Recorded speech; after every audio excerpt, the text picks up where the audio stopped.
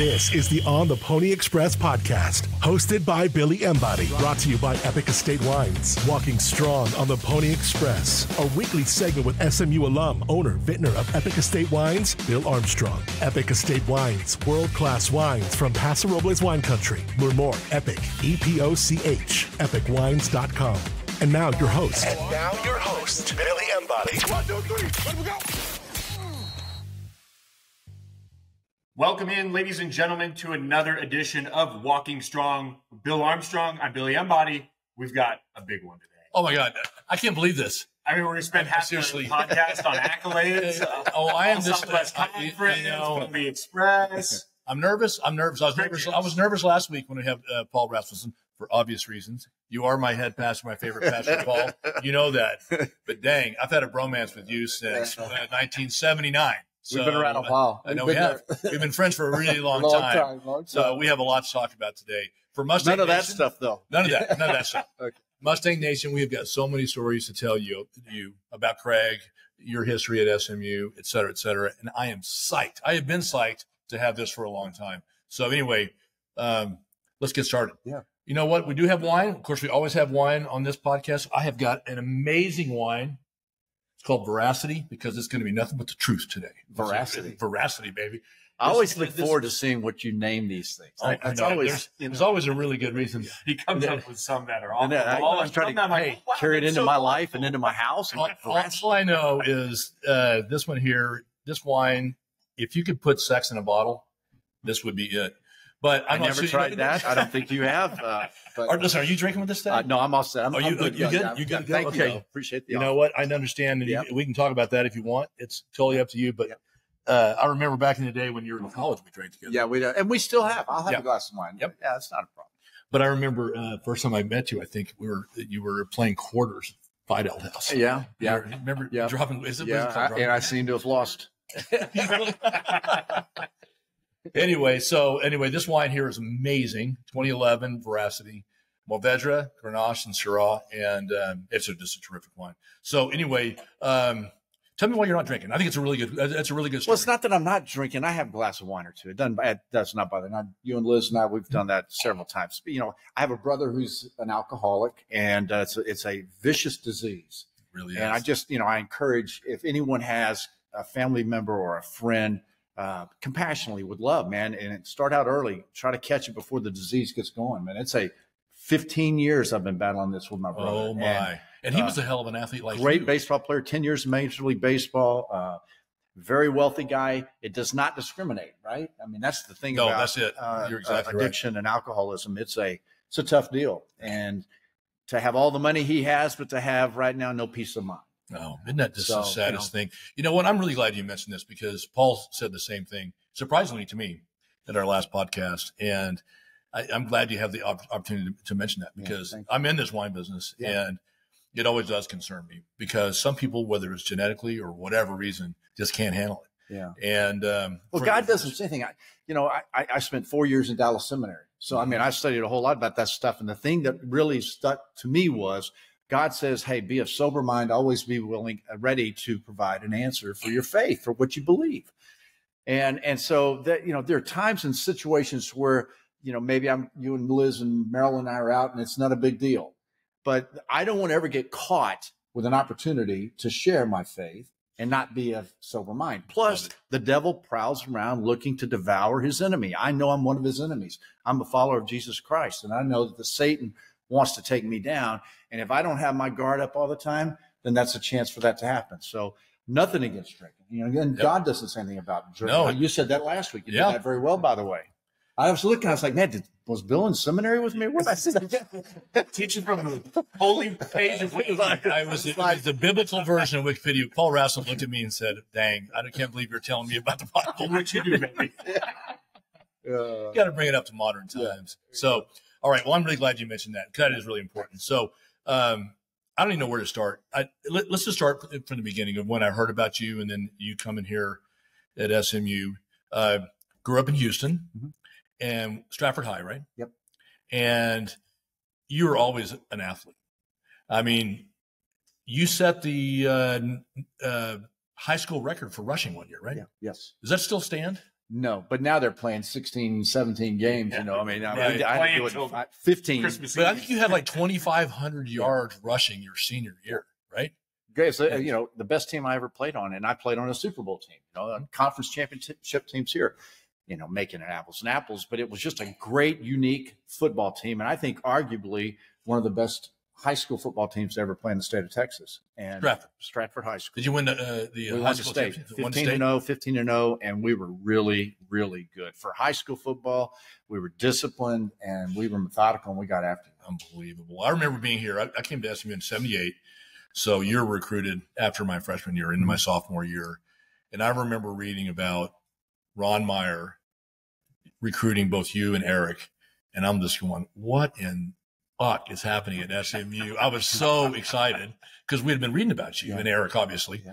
Yeah. But what the genius of Ron Meyer was that he recruited Marilyn Arps the year before. Yeah. That was your girlfriend. Yeah. Yeah. And so you talk about looking, you know, outside the box. Brilliant. It's, you know, decision maker. And Billy, so I had committed. Ron comes down to see me in July before my senior year of high school started. Walks into our apartment, sits down. I know my girlfriend Marilyn is already getting ready to go to college a year ahead of me, and I wanted to go to SMU. And he says, "Young man, we'd like to offer you a scholarship." I said, "Coach, I'll take it." And he goes, "Well, by God, that's great. That's great." Now, Ron tells a story. He walks out of the apartment and he asks Steve Endicott, the recruiter, he says, "Is this guy really any good?"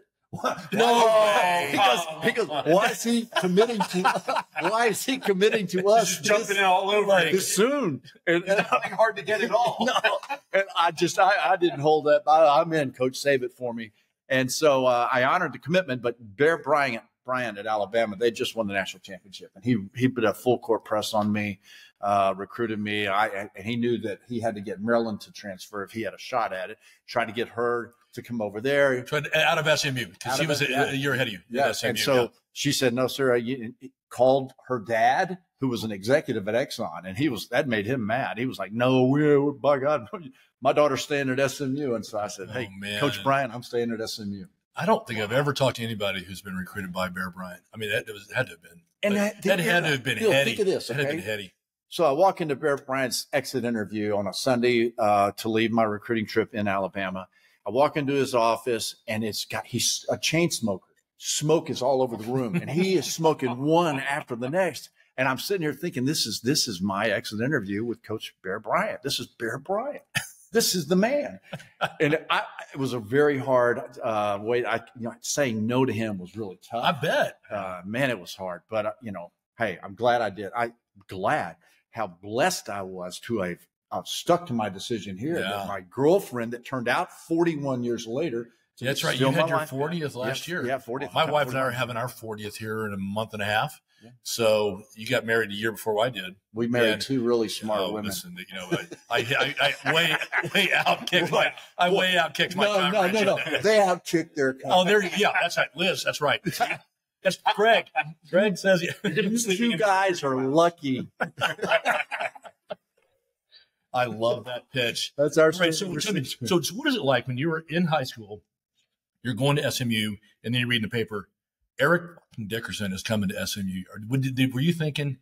I don't know. How did you feel about that? I mean, so Eric and I grew up like 40 minutes from each other. Right. But we didn't know each other. He was in 2A, and I was in the high level 4A at that time.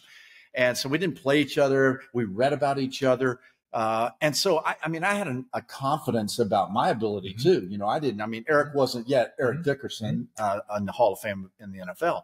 So I'm like, hey, you know what? Yeah, I'm going to have to compete when I go there. There were several other really good running backs that came in at the same time. And my attitude was, if we all get together and come together, we're going to be a great football team. And that's what I was interested in. So was Eric. Yeah. So were all the other guys who came together. So I didn't think, man, I'm getting ready to go to school with Eric Dickerson. Yeah. I was like, well, there was all the press at the time was saying one of you two would transfer. Yeah. Because there's not enough balls in the backfield. Yeah. That was what they were saying.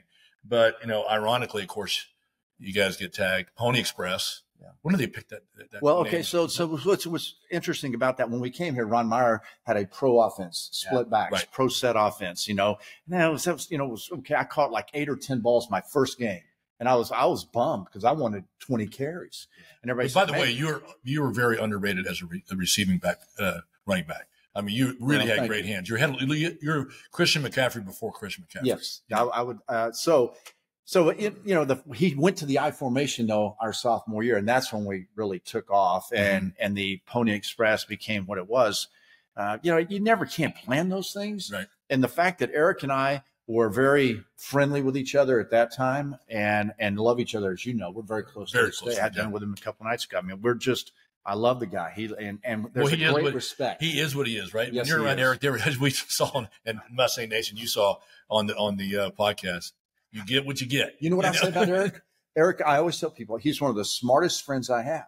Now, I'm not talking about the guy that's going to go to the engineering department. I'm talking about good, sound wisdom. Right. Eric's got great advice. And so when he says something, I listen to him. Yeah. And so the fact that we had this relationship, we accumulated a lot of yards, and we saved each other's bodies for later on down the road. That's right? true. And I know that helped him gain those yards in the NFL. So it was just a good fit. It was a good time. I mean, you guys, I think I read where you had both of you averaged over 100 yards a game. And I think you had like 15 games where you both had 100 yards in the same game. I mean, it's a and crazy we a lot of people tandem. so that people came in afterward. And so you wouldn't even play in the fourth quarter. We didn't know. They were made fourth Right. quarters. We were not playing. But I remember always in and we only played 11 games back then. I mean, it wasn't like, these kids today getting 14, 15 Good games. point. I mean, are you kidding me? Good point, yeah. You had to get it done quick. But I remember at those games, you always see teams do it now. They put their hands up, fourth quarter, we're in best shape and everything. But when you were there and it was the Pony Express, you had worn the opposing team down. Eric and I come off the field, and we would say many times in the fourth quarter, they're tired. They're tired. They're having a hard time getting back to the line. We're getting ready to get them, and because we're fresh. We kept going fresh. The tearaway jersey era, our sophomore year, they would rip jerseys off of us. We'd have to come out of the game. We kept doing that. That was their strategy. No way. Yes, they No did. way. They strategized to tear your jersey Absolutely. away. So that we had to keep going in and out. And realize that was even a thing. great. And then realize that's even a thing. that was a crazy thing. I still got it stowed away somewhere. I've got a tearaway jersey. Oh, that's And so those were fun. pretty unique. I need to get me a poster with half a jersey torn away, and you can sign it and Yeah. say. But that's unbelievable because it was probably one of the most unique tandems in the history of college football, the Pony Express. Yeah. And Lance McElhaney with the trigger man on that, he took some hits for you guys. When he came in, he really did. He came in with a great confidence, and he could Yeah. run that option. I mean, he was just Yeah. he was. We knew it's called a 5-yard pitch relationship with the quarterback. Wherever he goes for running the option, you're going to be 5 yards from him because he at any moment might kick it out. And he made a lot of great plays for us. And the thing that was so dynamic about our team, Eric and I get a lot of the notoriety, but we had so many good players on that team. Oh yeah, We were loaded we were the best team going. Years later, I'm doing College Game Day with Fowler and Corso, and I'm standing on the sidelines during an Iron Bowl, Auburn, Alabama game. And it was intense and great, right? It was the place to be for college football. And I thought to myself, this would have been great to have been a part of as a player. I said, but wait a minute, I was. you were. Because the Southwest Conference was the conference where everybody wanted to be I in know that it. time frame. And so Nobody remembers it the way we do because it was the Southwest Conference was it, like you said. Yep. Real OU, Texas, all A&M, these great players in the state of Texas are they're going to Michigan. They're going to Ohio State. They're going out to West. They're going east. Yeah, unbelievable. All right, so just out of trivia, what was your favorite game? Texas sophomore year. I was about to ask. That was my favorite game. That's my favorite game too. Yeah, Because it meant so much to us, right? But we'd lost for years. We'd never gone to Texas to beat them, and they were number 2 in the country. And we go down there, and we bust down there, and and in the locker room before the game, Lance Peterson, our center, he's got a little plastic helmet in his hand. And he says, this is why we're losing all the time to Texas. It's this logo. It's a helmet game. And he crashed it. And I'm telling you, man, I get goosebumps right now. We flew out of that locker room. And when we beat them in Austin, number 2 in the country, that proved to us in our locker room that we could do it. We were on our way. I think I remember you telling me, I think you and Lance and I were flying down to see Eric get the College Football Hall of Fame. Mm-hmm. And he said in that game, I think it was in the third quarter, you said that your favorite run was when he came out and then flipped you. You said and he hit you like full stride as fast as you were going. Then you had like a huge run there. Yeah. That was in 50, 60-yard touchdown run. I think it's the fastest I had a lot of long runs. And I was like, I don't even remember my feet touching the ground. You were just going. It was just gone. And that was just a memorable moment for me and for all of us, alums, students, all of us. My wife will tell you to this day that her favorite sports moment of her life, she was in Austin and she stormed the field after. Yeah. I was at SMU in Japan, and so I missed it. And on a Monday morning, it says biggest college upset of all time. SMU defeats Texas. So Liz is in school here, studying rocks, and she's the one that found all the oil. Yes, She is. The brains behind it. It finally's coming out. It's all this. Anyway, I think you had a big game. We did like 150 yards that game or something crazy. It was a big game, and but for all of us, it just gave us the confidence that you needed. You know, we'd read about ourselves as a team. We've been rated highly, but we had to go do it, and all of a sudden we did it on the field against them. And at that point, it was Katie bar the door. We were ready to go. Oh, that's what amazing. Does that confidence level around the team look like once you kick that door down against Texas? I mean, is it just we've got this, not throw the jersey out there anymore, but what's the team like? Expectations. You have to expect to win before you can win. You have to have confidence, inner confidence. And we knew we'd been working hard to make that happen, strategically in our locker room. But when you experience success, it just feeds upon itself. And there is a great deal of momentum.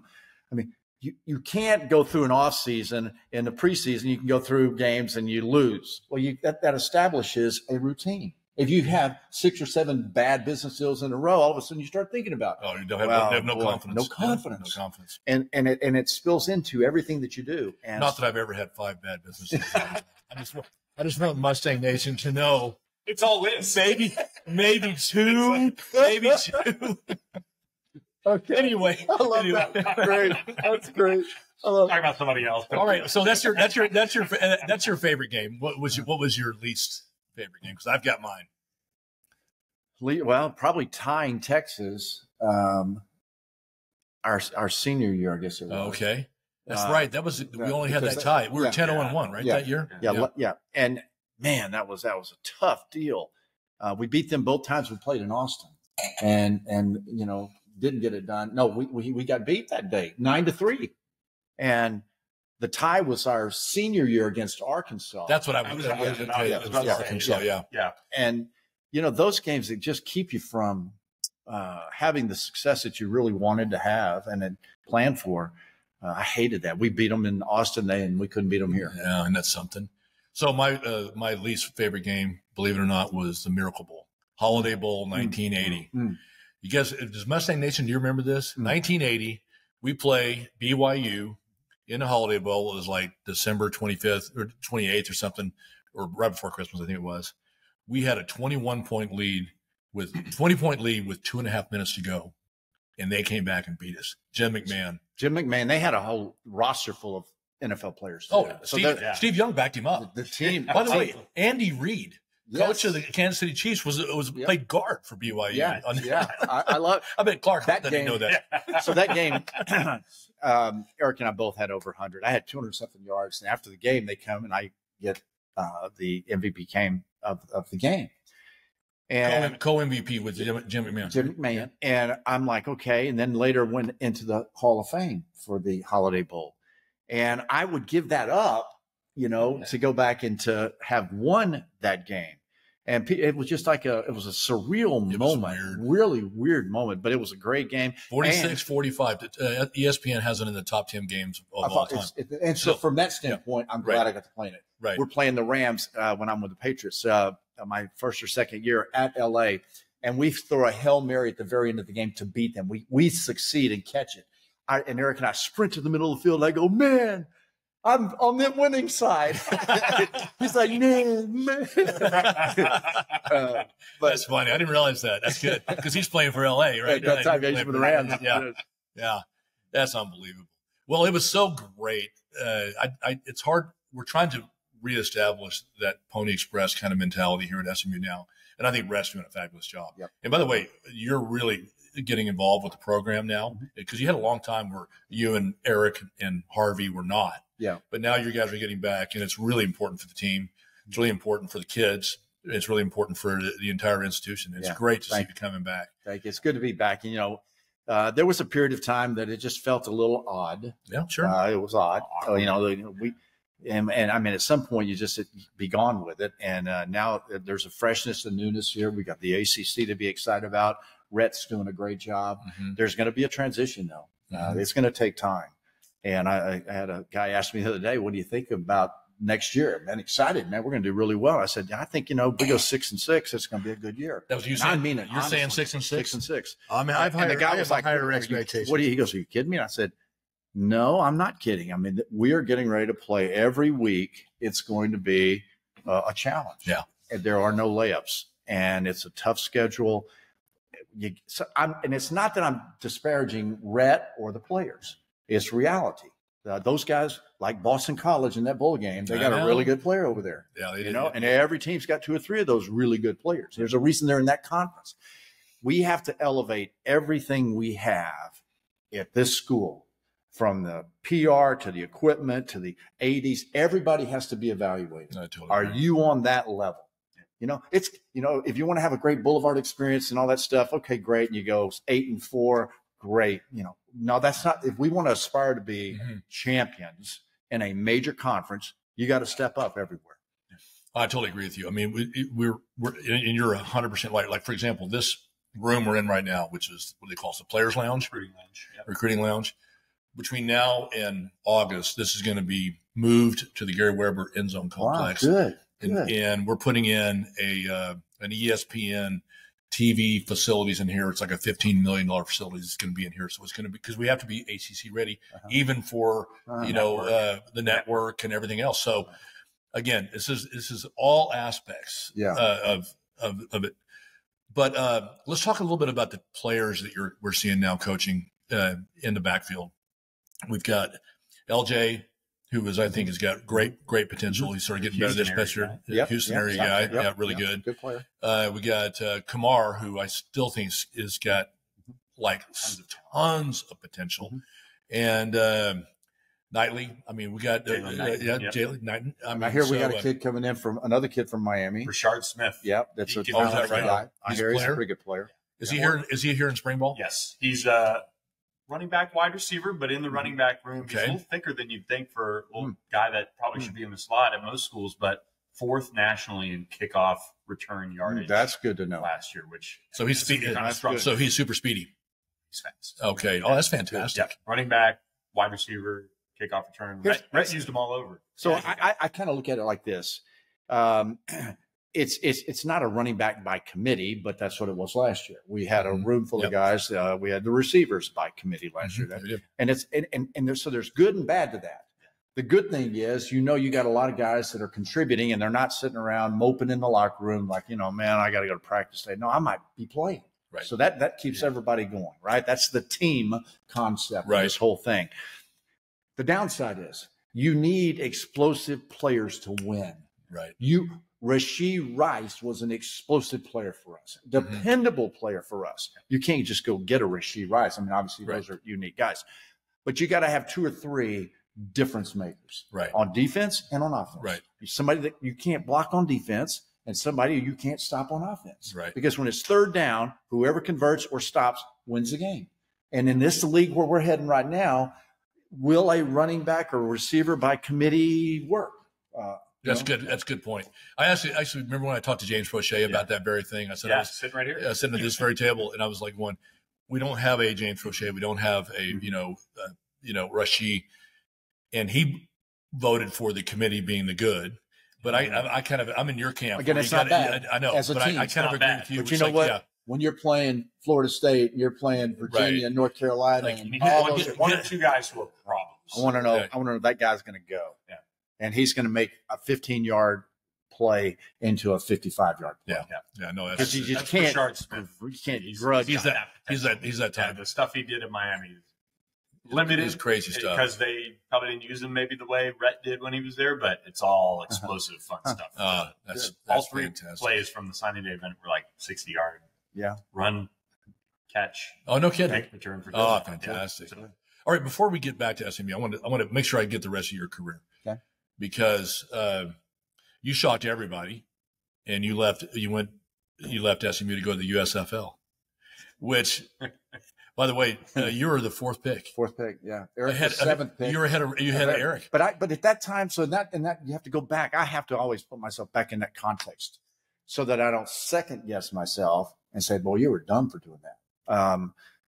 When I went to lunch in Washington, I met my agent at the airport in Dallas. We played the Cotton Bowl a couple of days previous to this draft that I had known was coming, but I hadn't paid much attention to it. That was the Cotton Bowl against Pitt? Against Pitt. So I was driven down to Houston. I'm at home, my parents' home. And my agent calls and says, "Hey, you've been drafted. And you were the fourth guy taken by Washington. And we need to go out of respect to Washington." I said, "Okay." I drove back to Dallas, got my stuff here at the house, met him at the airport. And I said, "Are we going to the state or D.C.?" I didn't know. Yeah, I would think the same. I've only been to Alabama on my visit. So. But within moments of me being at the luncheon with this table of owners for this Washington Federals, I was intrigued. I said, "Holy moly, these guys they're serious business." Bill Walsh was calling heavily, trying to get me not to do this and sign, calling my agent, and said he had the number 9 pick in the first round. In the NFL. But there wasn't any guarantee. We kept saying, "How are you going to guarantee if I pass on this?" Monetarily, it was letters of credit in the bank. As you know, it's like I just had to show up on the date of the maturity of that, each one of those. I was going to get paid. I was the highest paid player to enter pro football at the time when I signed it. Were you really? A month later. Oh, no kidding. I was slotted. Back in those days, it was slotting. And I knew if I were first round pick in the NFL, it's 4 years, $1.2 million. That's the way it was going to be. These guys gave me $2 million with letters of credit in the bank. Oh, no kidding. And I remember reading all the NFL guys were like, "Man, Hick hadn't done his squat, and he's higher paid than me." Well, Herschel Walker got more than me. About a month later, he took the crown. But I'm glad I did it because it ultimately led me to New England and playing for the Patriots. They had drafted that year. Well, you got to give Ron Meyer all the credit in the world because he knew you had already signed with the Washington Federals, but yet he then went ahead and drafted you. So he'd have my rights. So he'd have your rights. Yes. Very smart move. So Jim Kelly, Herschel, the guys who had signed with USFL, NFL teams started taking us in the 7th round, so that they could have our rights should something fall apart. Right. Yeah. Brilliant deal. And I was so thankful for that. Yeah. And that's good because you knew Ron really well. Yeah. And, blah, blah. And then ironically, you then go to play for New England. And you crushed it at New England. But Ron was fired. Yeah. Your first year with New England, he was okay. fired. So I'll tell you the story now.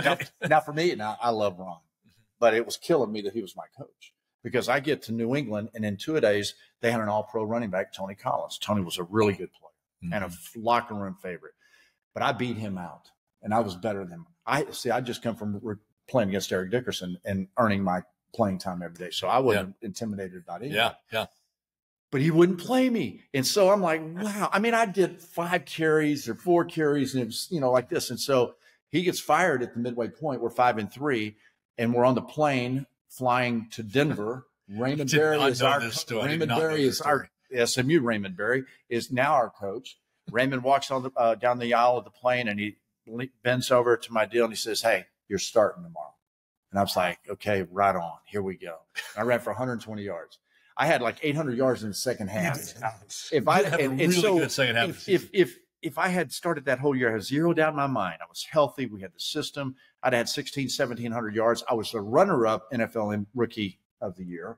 And I would have that year, you're runner-up. I was runner-up. So Eric got it the year before. I would have got it the next year because I had waited to get there. So I don't know. Ron was a heck of a coach. I hated that he got fired, but it did benefit me. I didn't know. Wow. Of course, then the next year, you run for 1,220 yards or something. Yep. All pro. Yep. And I got was that the year you went to the Super Bowl? That was the year we went to the Super Bowl. Okay. And Vince Lombardi, NFL Offensive Player of the Year, which at the time I remember showing up and I was like, wow, this is really pretty cool. And we had great expectations in New England.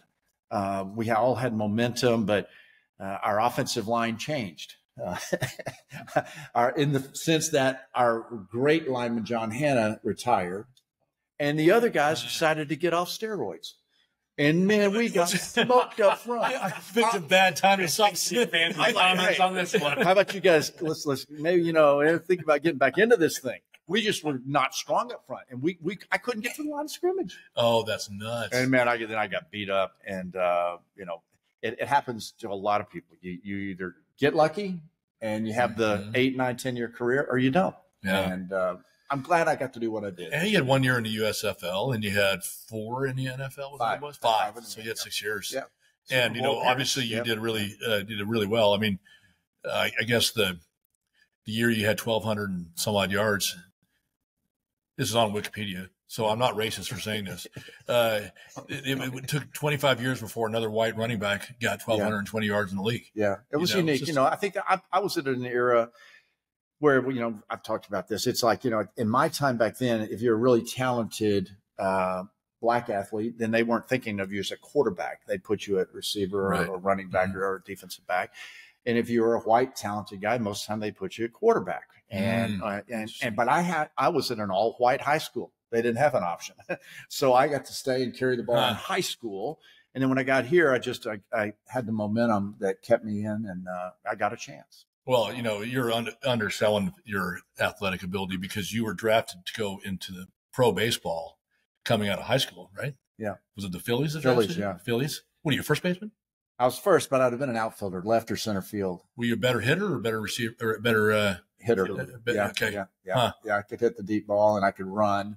And what was your 40 time? Well, I always answer that this way. I could never outrun Eric, but there were only so whatever the speed was for that day, wherever you were timing, whatever the fastest time, if it was 4.4, I was a 4.45. If it was 4.5, I was a 4.55. If it was 4.3, I was a 4.35. I was just behind whoever the fastest guy was. And I used to ask Eric, we'd get out and run and sprint. I could not beat him. I'd say, man, let's go again. Let's go again. Because CJ, you can't outrun me, man. I can totally hear you saying that. Man, you go outrun me. I couldn't, but that is something else. But here's the irony: it's like, so you guys were splitting time your senior year. Eric was on our podcast, and he basically said Herschel didn't earn that Heisman because he had 7.5 yards a carry or whatever. Yeah. But you look back on the statistics of the two of you combined. If it had only been one of you, right, either one of you could have won the Heisman. Yeah. If it had been, I think I came in like 10th, and it was like, right? But hey, they don't remember who came in second, third, fourth. Right? Well, of course, only Herschel, but Eric has his memories, and he knows what he had. Yeah, and I know what we could have had if I'd have done it on my own. But you could have gotten hurt too.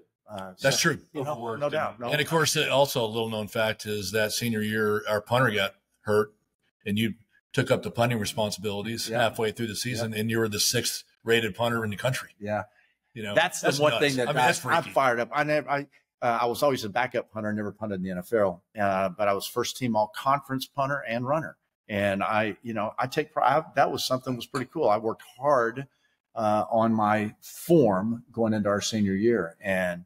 Did you know you were a backup punter? In the NFL? No, when you were backing up at SMU? Well, yes. And I was the protector for the punter. And it was actually my junior year. I blocked a rusher into Eric Kafis was our punter. It blew his knee up. So you did that on purpose. I did it on purpose. Oh, yeah. You did it on purpose. I was thinking long. That's why you went to the seminary. You felt so guilty about that. Lord, forgive me. I have. But my junior year, the end of that year, I was an okay punter, but I was a 3-step punter. And I went to a 2-step approach, which eliminated a lot of the mistakes. And, one punt shy. You have to have 100 career punts to qualify for the all-time NCAA top 10 punts. I was 1 punt shy. I had 99 career punts. Stop it. Or I would have been in the top 10 punters. Yeah. No kidding. Yep. So that's kind of a crazy deal. That is kind of a crazy deal. I didn't know that little trivia. Yep. A little trivia for you. That's unbelievable. All right. So I've gone through. It's the veracity of this show. See, look at this. He brings it up. Veracity of this show. If he was drinking, he would say this is the best wine he's ever had in his life. So, all right. So you do all that.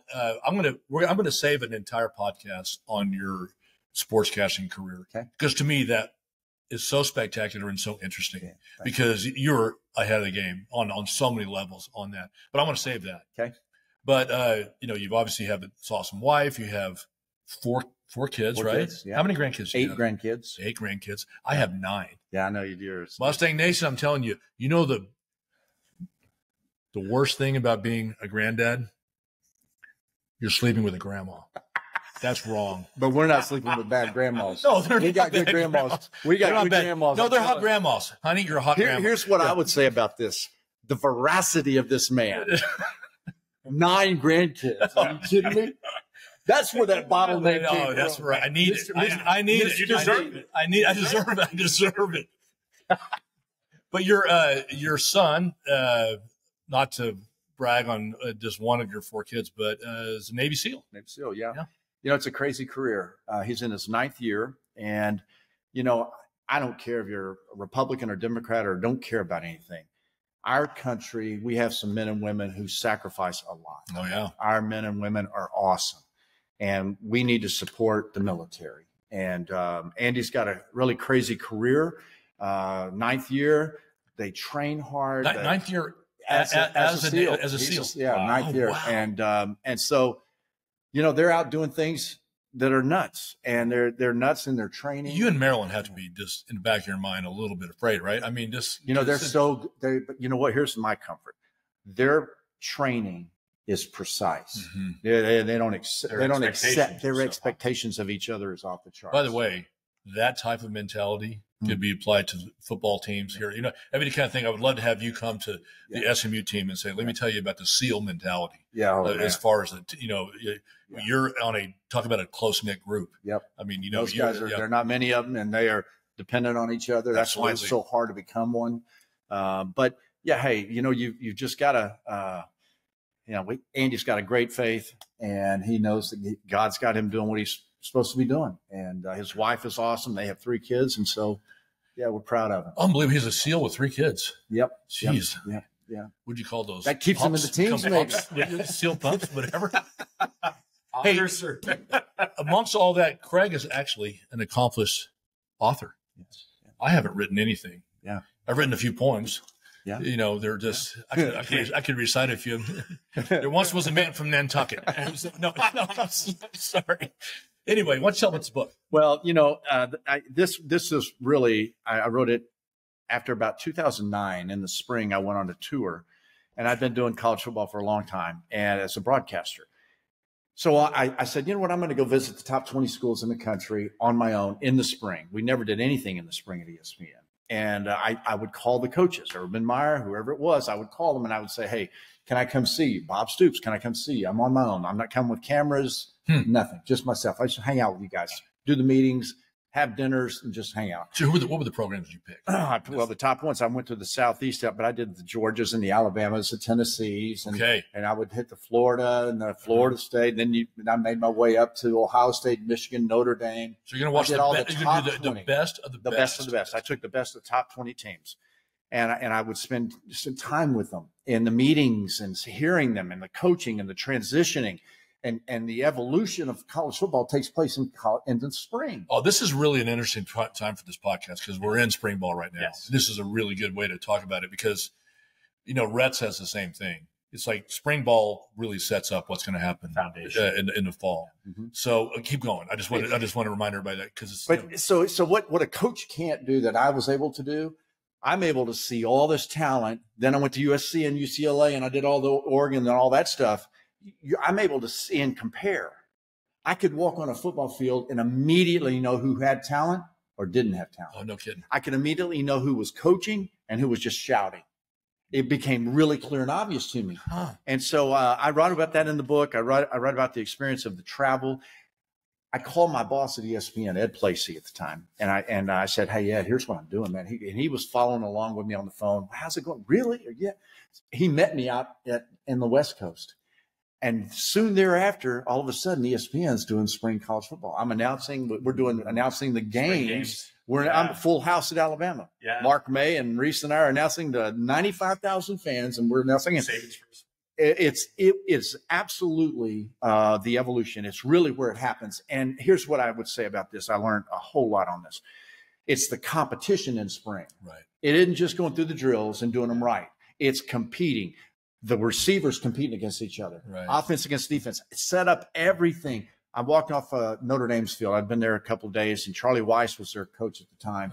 They were very polite. Sure. And I just left Florida, and Aaron Hernandez and Ron Meyer and Tim Tebow, those guys, okay?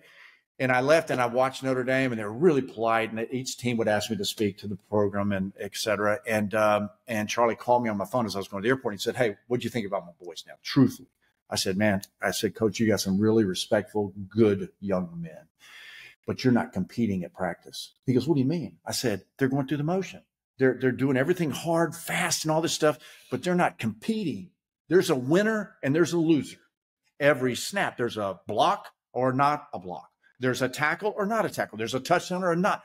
There's a winner and a loser. And if you don't have that mindset on every single snap, you're not going to win."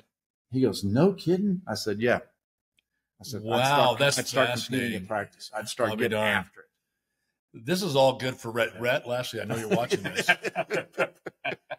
Rhett and I are really close, and I'm telling you, he's going to listen to this. Hey, I'm going to tell you something that I did write in this book. I had to go back and look at it to remind myself what the heck was in it. But I talked about a playoff back 14 years ago, and I said there are going to be 12 teams. There's going to be a playoff system. Way. And I talked about the system back then that we had in college football. I wasn't condoning it, but I wrote and I said, if you're a five-star player back then coming out into college football in my era, you were going to get a car, you were going to get $50,000 cash and $1,000 a month.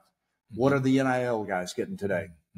Car, $50,000 and $1,000 a month. Right. You know, they're getting taken care of. And I call it like it was back then. It was a cartel. It was an antitrust. Yeah. And I knew it was going to get blown up. And I talked to Bill Hancock and all those guys as they were contemplating all this stuff. And I was telling them these things. And I was like, man, it's obvious. So much money. See, you guys are robbing these kids, man. Right. This is their pro football league. Yeah. You know, and 99% are not going to go play in the NFL. So why shouldn't an 18 to 21 or 2-year-old make money? Right. While they got it. They're not going to go play in the NFL. Yeah. But they're going to go blow their body up. Now we're going to go to 14-team playoff system, and we're going to play 16 or 17 games. Yeah. And it is what it is. It is a junior NFL. Yep. It is. It is the minor leagues of the pro. It really is. And I think anybody that owns an NFL team would tell you that. You know, it's just the way it's gone. Any crazy stories from the NIL days? In the pre-NIL days? Yeah. SMU was NIL, right? You know what? I watched the 30 for 30 Pony Excess, and I remember. And so when they called me to ask if I would be willing to do the interview for that show, they're going to do. I said, "I'll only do it if you tell the truth. Be honest about what you find out. That that we weren't the only people doing that, and it was the standard way of business back in that day. Didn't make it right, didn't make it wrong, but we were selectively punished for what happened." Okay. So I don't know all these things. So I'm watching the show. I was doing Seattle. I did a Washington, Oregon. You're watching the 30 and so I get delivered to me a DVD to my hotel room, and I've got like 5 hours before I have to get on a plane to go fly across the country to go back to ESPN. I said, I'm going to watch the first part of it. I plug it in, I put it in, and I'm like, what? I mean, there were things going on. I was like, some players, I was like, what? People think you're lying. Yeah.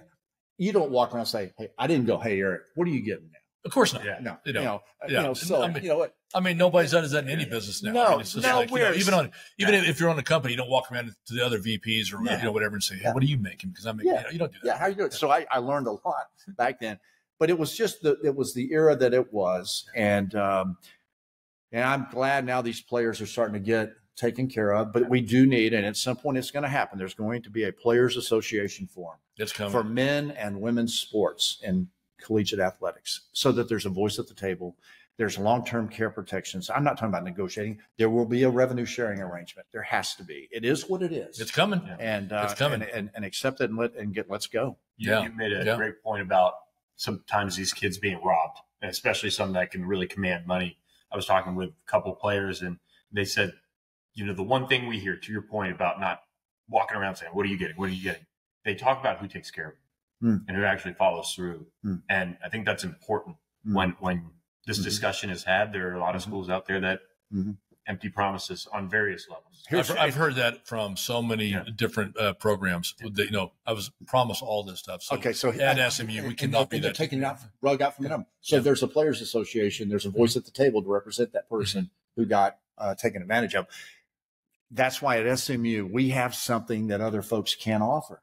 I know we've got this Life After Ball program that we have here, but for all students, we're small in size, but we are substantial. Yep. And you just need to understand, if you come here and play at SMU, you're going to get coached up. If you got the talent, you're going to make it to the NFL.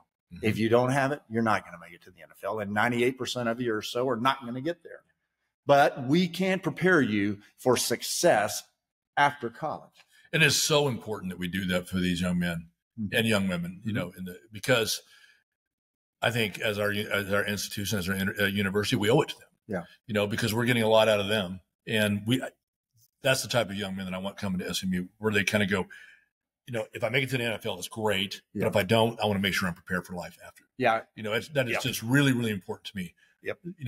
And they got to be hungry, though. Of course. I'm with you. Put my coaching hat on, and I would say Brett Bielema, who's now, I think he's still at Illinois. Yeah. And when he was at Wisconsin, we became friends, and I followed him along the way. I asked him one time, I said, man, what are you looking for in a recruit?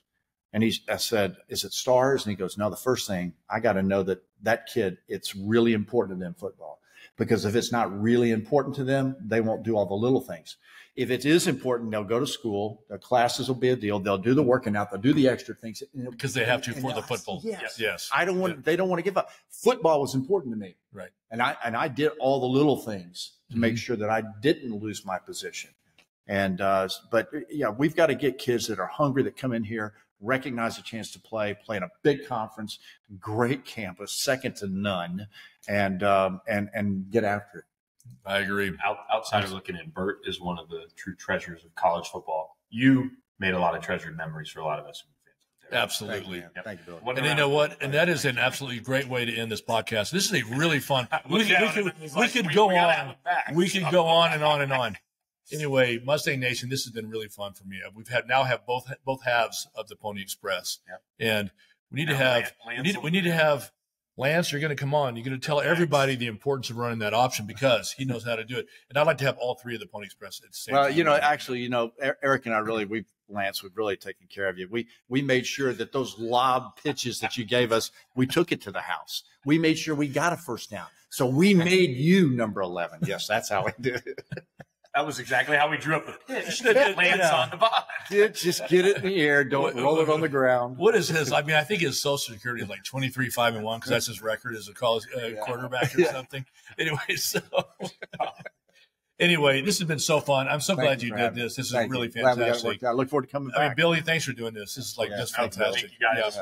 Yeah. Awesome being able to sit in on this one. So we got the Pony Express covered. Appreciate you coming on. Thanks. Okay. Thanks so much for everybody listening. We'll catch you next time with another edition of Walking Strong. Thanks for listening to the On the Pony Express podcast with Billy Embody. Follow us on your socials on X at SMU_on3 and on Instagram at On3SMU. And keep it locked to OnThePonyExpress.com for more coverage.